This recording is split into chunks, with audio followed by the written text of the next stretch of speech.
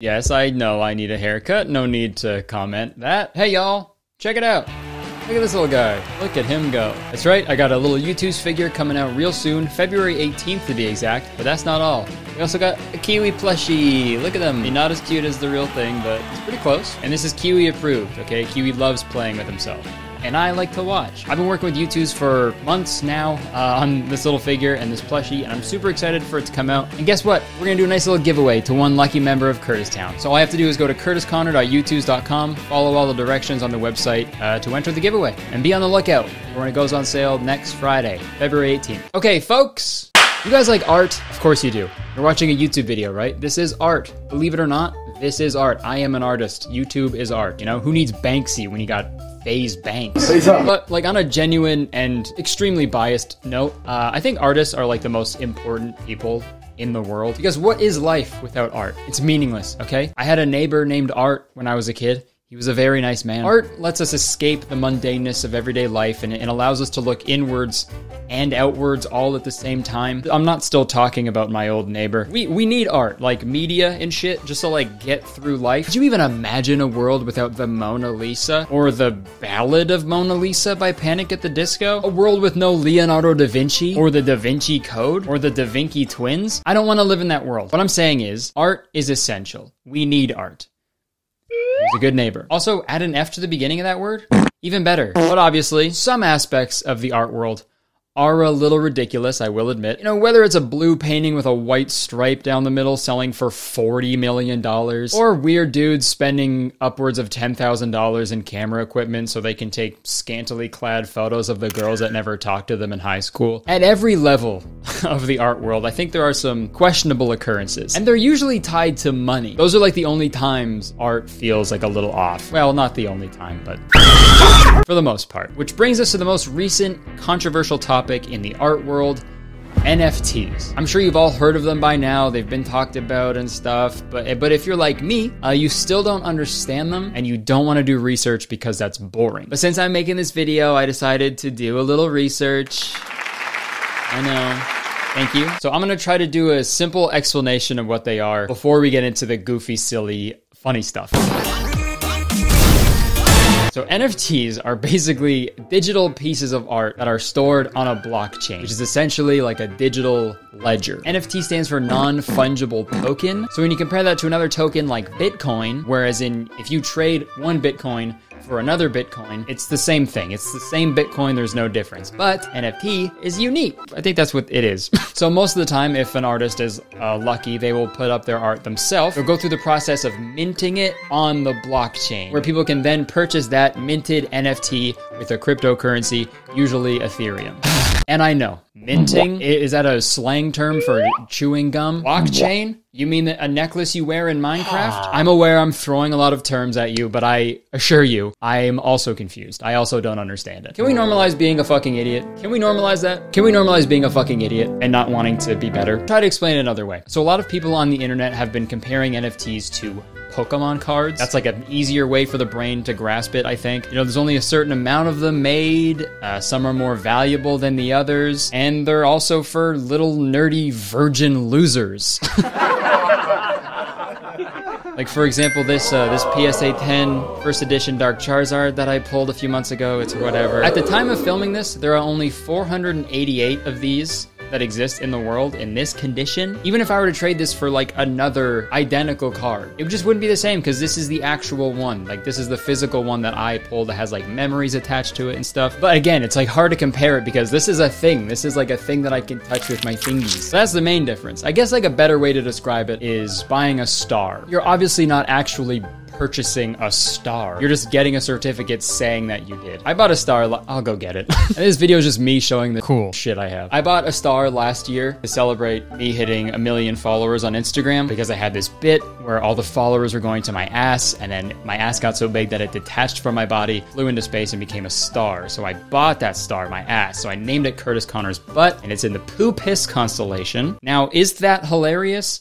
Yes. Do I own the star? No, when an alien species wants to invade a planet in that solar system, they're not like, whoa, hold on, let's call up Kurt really quick. Let's see what he has to say about it. I hope what I'm saying makes sense in relation to NFTs. And before we go any further, I want to say I'm not like 100% against the idea. Like just the pure, just theorization, just the idea of NFTs. I'm not against it. You know, I think that it has the potential to be something interesting. Like on paper, or I guess like on a Google Doc, because it's not like a real thing. It's an interesting idea. And I am also a firm believer in artists getting paid handsomely for their work. And when I say paid handsomely, I don't mean like them getting a lot of money. I just want a really handsome man to give them cash. The main controversy surrounding NFTs is the environmental impact. Since it's such a complex process, it takes a lot of computing power to actually convert a piece of art into an actual minted NFT. And that's why I'm into Pokemon cards, you know? At least they give you energy in every pack you open, right? Because like the energy cards. And I'm gonna be completely honest here, I genuinely thought the environmental impact was the only issue with NFTs up until like really recently, but it's not. There's a lot more because I did research like a nerd. Apparently people are just like stealing people's original artwork and then just putting it up as an NFT like they did it. But dude, I swear to God, it happens. I could say firsthand, someone made an NFT of me, dude. I swear to God they did. It's not up anymore, but I took a screenshot and this is what it was. That was an NFT, an unflattering picture of me with a weird circle. Also, the face I'm making in this picture is making it seem like I'm like excited to be trapped in this gradient circle. I am not. I can assure you I'm not. Like the things NFTs have become in a short amount of time is so dystopian and just like depressing and cringe even. So I have scoured the internet for the weirdest, dumbest, cringiest NFT content that I could find, and we're gonna dunk on it today, dude. The first video I want to talk about is a clip from The Tonight Show with Jimmy Fallon, where he is interviewing Paris Hilton. So Paris Hilton is on The Tonight Show, you know, she's talking about all the exciting things that's happening in her life. I'm good at like raving and jumping around. And then they bring up the topic of NFTs. And dude, I've seen some pretty vapid shit on late night television, especially from our little guy Jimmy Fallon, but this is a new low. I jumped in. I know, I heard. I'm so happy I taught you what they were. You did. You taught me what's up, and then I bought an ape. I got an ape too, because I saw you on the show with Beeple, and you said you got a MoonPay, so I went and I copied you and did the same thing. What? What language is that? What language are you speaking? Yeah, I saw you talk to Beeple, so I went on Moonbase and I used all my jizz coins to buy a schnoople. Like, what are you saying? And Jimmy says here that he bought an ape, which is in reference to the Bored Ape Yacht Club, which is like probably the most popular NFT collection that came out. They're honestly just a bunch of different drawings of monkeys in hats and glasses. It's really nothing special. Again, show me a real life monkey in hats and glasses, take my money. But that's what they're referencing when they talk about an ape. But man, it would be so funny if Jimmy Fallon like genuinely misunderstood when he heard about all of his celebrity friends like buying apes. And then he's on his late night show like, look, hey Paris, look, I got an ape. I bought an ape, just like you. Jimmy, what the fuck? That's a literal gorilla. A gorilla that's been on. Hey, does your NFT also throw his shit at you? This is your ape. Are we debuting It's really cool. Like, the hat, the shades. Now what? How did you pick? Oh, no. Took the audience so long to applaud. I'm gonna throw up. This is your ape. Are we debuting? It's really cool. I could have read a fucking book in the amount of time between him showing off the ape and the audience, like, applauding. I could have read a fucking whole book, I swear to God. And I'm a slow reader. Also, the way he said it, like, is this your ape? You did? Is this it? This is your ape. Is this your ape? Are we debuting? Like, he's unveiling a fucking newborn child. Like, what are we doing? Guys, what are we doing? Johnny Carson is turning over in his grave right now, dude. We are devolving, officially. We evolved from monkeys, and now we're diverting back to just selling pictures of monkeys for hundreds of thousands of dollars, and then talking about it on The Tonight Show. It's the circle of life. Seriously, Jimmy Fallon, out of all times, why couldn't you break character during this segment like you did on every fucking SNL sketch you're in? This is the time you had to, like, be serious about something? This is my ape. It reminded me of me a little bit because I wear striped shirts. Like, who is this segment for, you know? Who is this for? Were they expecting us to just lose our mind when they showed off this picture? You expected us to go ape shit when you showed us your ape shit? So they jerk each other off about their NFTs for a while, but the interview ends with Paris Hilton giving everybody in the audience one of her very own NFTs. And I want to give one to everyone in the audience. The NFT is like a collage of like all of her favorite memories with her boyfriend, so why the fuck would you want that? But hey, I guess that's cool. Everybody goes home with a digital piece of art. Everyone gets an NFT! But actually, not really. Because guess what? A little bit of knowledge that I found out recently. When you buy an NFT, you aren't paying for a piece of art. Like, you don't own it. You don't own that drawing of a monkey. When you buy an NFT, you're buying a token that represents that asset. So like essentially when you boil it down, it's like you own a hyperlink to that JPEG. That's like if you bought a painting, but you just got a little certificate saying that you bought it. But like the actual painting is in like your childhood schoolroom in your attic, slowly aging and getting more older and decrepit while you stay youthful forever, you know? And dude, the way people talk about NFTs is just so strange. They're buddies. Like they talk them up like they're literally like the elixir of life. Like they're the fucking Tesseract, but they're just pictures of monkeys, man. Any other crypto or NFT words of wisdom? Your digital presence means more than your physical presence at this point. Like it used to be, you drove before the internet, you drove around town, and if you had the Rolls Royce, like you were like the guy in your town. You know what I mean? But now it's like we don't really know each other face to face. We only know each other online. And so like if you have a CryptoPunk as your Twitter picture, you're guaranteed like 10,000 followers that day, and then also everything you say is taken with a little bit more seriousness. I'd have to disagree. I think it's the opposite, man. You gotta take me more seriously now. Why is that? I got a picture of a little guy as my profile picture. God, So. holy shit. I make the rules. Also, hey man, not gonna take any advice from a guy in a snapback. That's sort of my golden rule. But the NFT cringe doesn't stop there. No.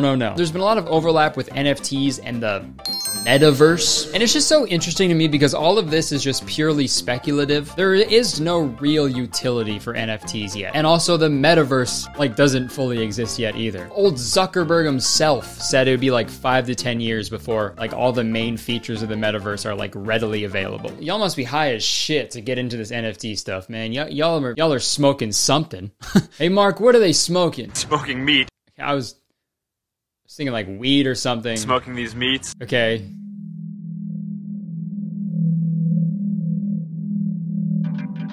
Smoking meat. Speaking of the metaverse and NFTs, I found a fucking gold mine. So let's watch this next video. This NFT is changing the game. Meta Girlfriends allows you to have a metaverse girlfriend with their own unique personality. They already sold out of their pre-sale 1,000 NFTs, so the hype is real. They're introducing a brand new feature where you can combine multiple NFTs into a more rare one in something called the Rainbow Room. They're minting tomorrow at 3 p.m. Eastern, so check it out.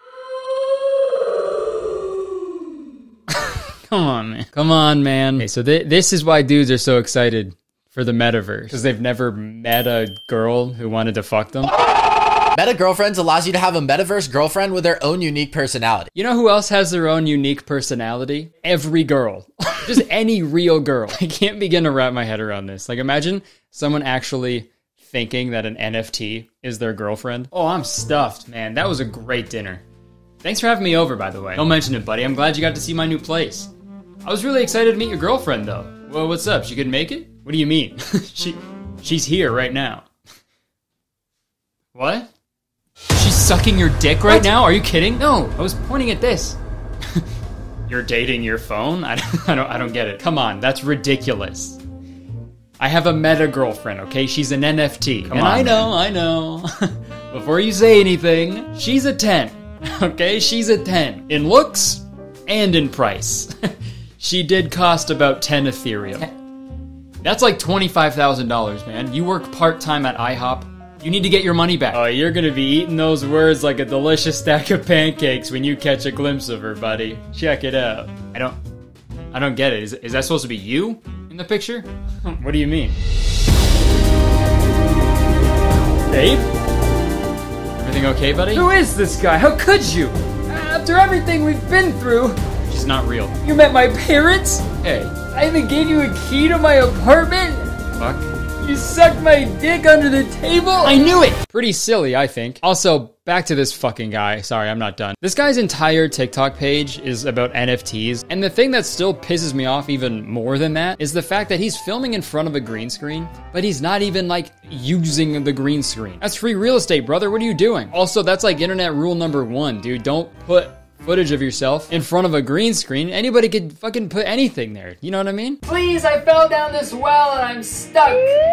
Hey, can you help me? This NFT is changing the game. What? Meta Girlfriends allows you to have a metaverse girlfriend Wait, with their own unique I don't give a personality. fuck. They already sold out of their pre-sale 1,000 NFTs, so the hype is real. They're introducing a brand new feature where you can combine multiple NFTs into a more rare one in something called the Rainbow Ring. They're minting tomorrow at 3 p.m. Eastern, so check it out. Okay, you gonna help me now? No.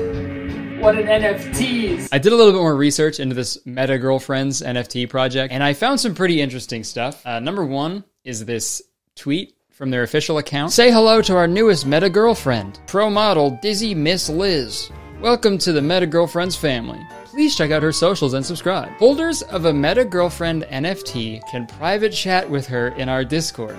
Awesome. I mean, I do like how they say that you can private chat with her in their Discord. I'm sure you can send a message to her. I don't think she's gonna respond though. They're giving these dudes yet another opportunity to be left on red. And honestly, they fucking deserve it if they're buying this shit. Are you an incel and an NFT, bro? Fuck, that sucks. We have something perfect for you. I'm gonna go check out their website. I gotta see what else they're doing. Each Meta Girlfriend comes with private, not safe for work content. Good. Public mint open. There's still 8,000 of it. Wasn't as popping as the guy made it seem. So the hype is real. Okay, Meta Girlfriends represent the mature side of NFT art. They are randomly generated using over 600 traits across 20 categories to guarantee each one comes with a unique personality. Meta Girlfriends are fully clothed and visible from the waist up in public. Having a Meta Girlfriend in your wallet is the key to the members only area, where you'll gain access to view her full body and private, not safe for work content. Bro. So that's the public view. That's the members view. And that's the... No fucking way, man. This seems like so much work. Delist and unlock new traits for your Meta Girlfriend. I think y'all need to delist and unlock some bitches, bro. I could do a whole fucking video about that, but we'll move on. I think other than like the main controversies, obviously there's like the whole question about like the actual utility of NFTs, like what could they be? And obviously, like not everything in life has to have a function, right? Like my Pokemon cards, they don't fucking do anything. They're just there because I like collecting them and I like looking at them and I like touching them with my little fingies. It's just strange that there's no real like use for them, but there's already these huge price tags attached to them. But obviously that's not accidental. If all the news headlines are like this NFT sold for $2 million and this one sold for fucking $20 million, it like sets the precedent for like the entire market. It tells people that these NFTs are, you know, they're supposed to be expensive because they're really valuable. But obviously that only benefits the people who are already in the market and have a lot of money staked in the market, right? And it sucks because this shit happens with collectibles all the time. There was a huge scandal with a video game grading company called Wata Games. You know, they were accused of artificially spiking the cost of retro video games to inflate the market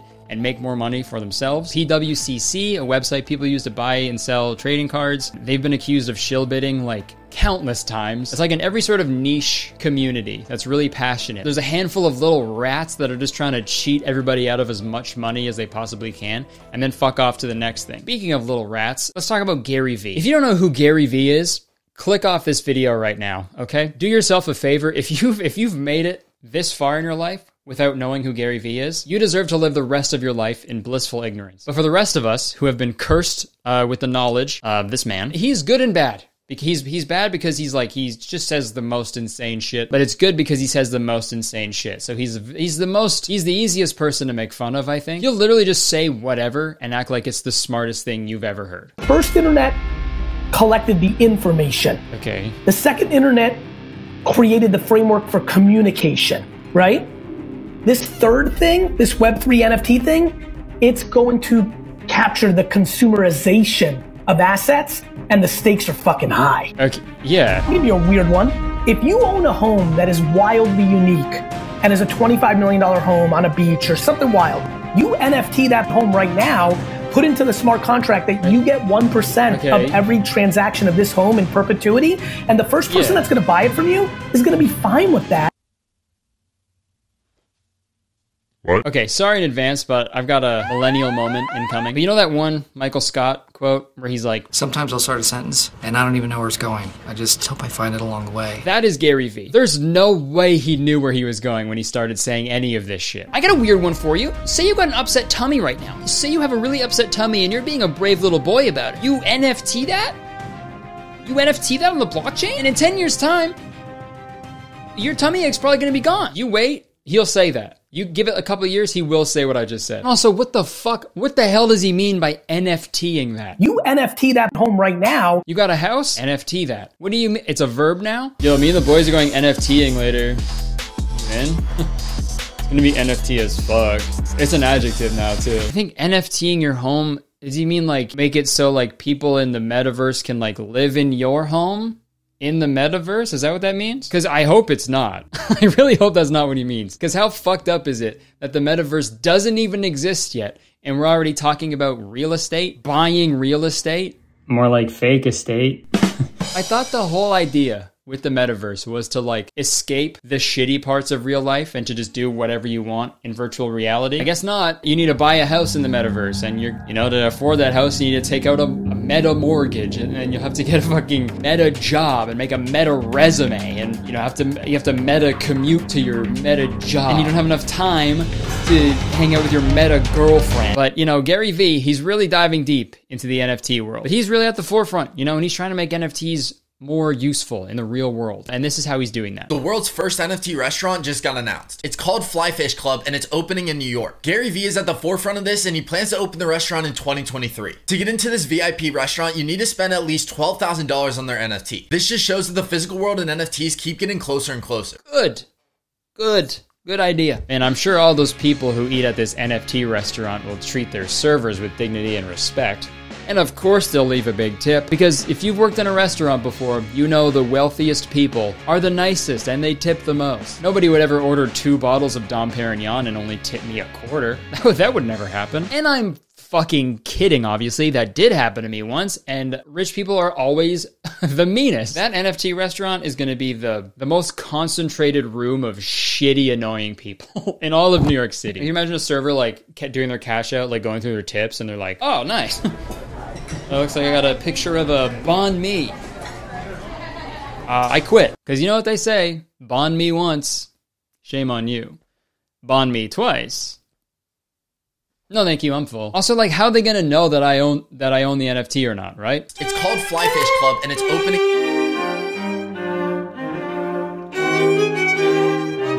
Quick little screenshot, and in I go to the restaurant, eating up all your scraps. Speaking of screenshots, you need to stop screenshotting NFTs. Screenshotting NFTs is not the same thing as actually owning it. You can't actually sell an NFT if it's just a screenshot. So no matter how many times you screenshot an NFT, you still can't sell it. Are you sure about that?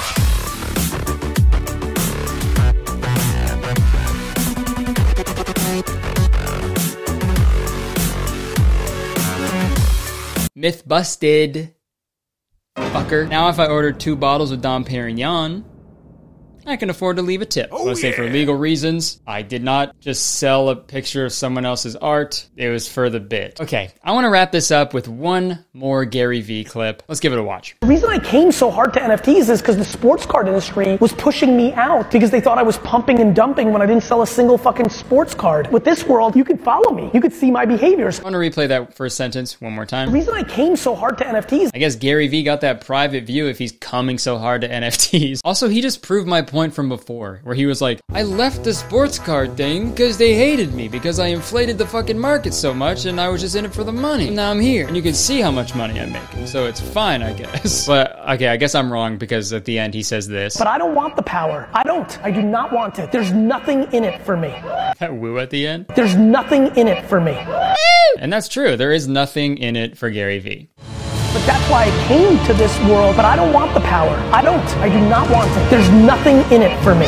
Bro, I can make 30 videos of this. There's so many cringy videos that I just left out because for time. But you know what? We gotta stop this. And I'm gonna be the one to start it off. I'm releasing my own NFT collection, but it's a little different, okay? Before you get mad at me, hear me out. It's gonna be a little different. They're not on the blockchain, and they're also free. All you have to do is go to freekurtisconnernfts.com, and this is a real website. I paid my real money for it, and you'll find a whole collection of rare and valuable NFTs that you can trade and or sell to your friends for all I care. We'll have a nice little badge on it so you know that it's legitimate. But here's the catch, okay? The website is only gonna be up for 24 hours. So if you're one of the lucky few that saves an NFT before they're all gone, we'll have no way of knowing because they'll probably be posted on like Twitter and shit where people can just download them and screenshot them forever. So, you know what? I think deep down, I'll know. I don't know. I think in conclusion, what I'm trying to say, NFTs were exciting for artists and stuff for, I don't know, maybe like 30 seconds. But it's yet another example of a thing's potential already ruined by the ultra rich trying to become even more ultra rich. Unfortunately, I don't think they're going anywhere. I think it's only going to get worse. I mean, I could maybe see like a market crash coming up in the near future. I think it has to at some point, but you don't have to worry about that because the first con NFTs only going up because they're free. So it can really only go up from there. So enough of me. Let's go to why you actually clicked on this video. Today's sponsor, Current. Hey, aren't old school financial institutions just the worst? They're always hiding information from you. They got all these hidden fees. It's so silly. And that's why Current is so great. Current keeps it simple, authentic, and direct. There's no hidden fees, no hidden anything, to be exact. And you guys have heard me talk about Current before, but today we got some very special news. As you know, Current has a bunch of incredible features you can't get anywhere else, including their brand new feature called Interest. Pretty groundbreaking stuff, man. You can earn 4% APY on your money. How incredible is that? That's 4% interest on your money that's just sitting around doing nothing. Oh, is that not enough? You want me and Current to give away $5,000 to you guys? Sure, we'll do that then. Fine. And all you have to do is download the app and use my code KurtisInterest for your chance to win. And also so you don't miss out on that 4%. So yeah, again, click the link in my description, sign up for Current using my code KurtisInterest to enjoy the future of banking. And also you get your own cool little Current Visa card. Look at it. It's so cool. So yeah, you already heard it. Check the description, sign up, use the code, because everybody wins here, man. It helps me out, it helps you out, it helps Current out. Everybody, we're all giving each other a big hug. So thank you, Current, for sponsoring this video. So many others in the past. Hope you guys checked them out. All right, back to me. All right, thank you so much for watching the video. If you enjoyed it, please press the like button because believe it or not, 1 like equals 1 NFT that I will screenshot and you fucking can't do anything about it. You can leave a comment. Let me know what you thought about the video. You know, let's fucking talk about this shit, man. It's crazy, it's weird, and people are more knowledgeable on it than I am. You can press the subscribe button if you want because I make a video all the time, and as soon as you press the subscribe button, you become a valued citizen of Kurtistown. It's not a real thing yet, but in the metaverse, it will exist. Also, you can check the description. The other things I do, my weekly podcast called Very Really Good. We just hit 400K on that channel. Got a new fucking studio. It looks sick. My YouTubes, that's coming out next week. Enter the giveaway. My Twitter, Instagram, all that bullshit. All right, that's it. I would stick around, but I have to go. I have to go eat some fake sushi with my meta buddies. Bye-bye.